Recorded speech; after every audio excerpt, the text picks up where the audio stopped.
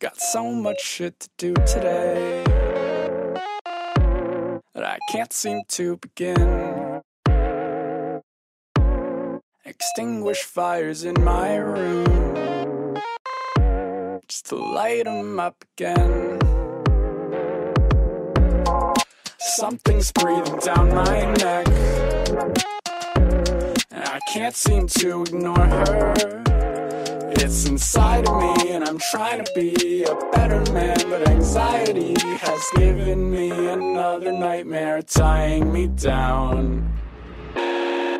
Things I should have said, all underlined in red, staring at me blankly from the far side of my bed.